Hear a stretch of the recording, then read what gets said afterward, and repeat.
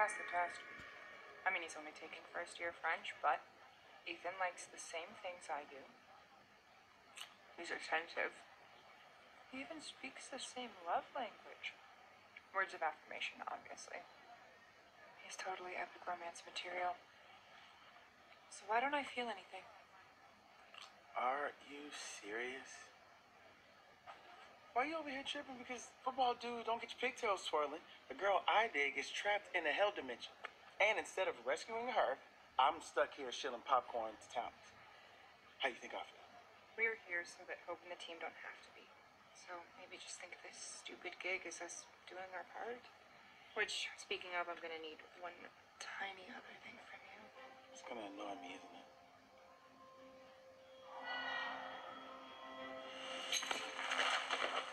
Oh, darn, I'm such a klutz.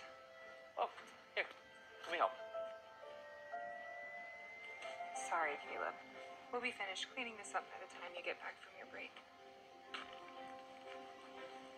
Thanks. Of course.